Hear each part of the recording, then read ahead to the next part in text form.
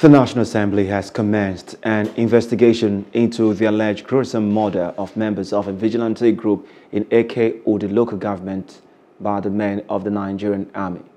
According to some reports, men from the 82 Division of the Nigerian Army allegedly opened fire on some members of the AK vigilante group who were on their way to respond to a distress call in their community, killing 2 of them, including a woman, and inflicting gunshot injury on 3 others.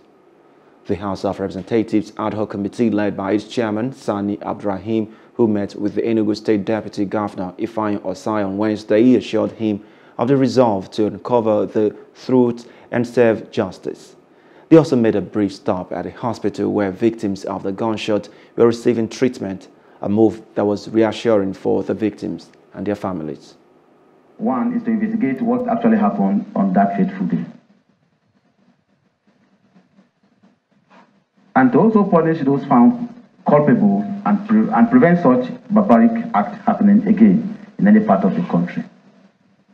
2, we visit the victim critically lying at the hospitals and the families of the deceased.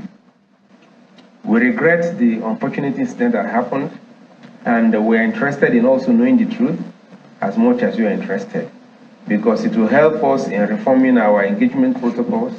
It will help us in redefining our approach to engagement. It may also help us in determining the training pattern for our own vigilante and recommending same for the security agencies. Crime against humanity, where lives does not matter at all. So I want to thank you and assure you that the House of Assembly will give you all the necessary support that you will require to carry out your job effectively.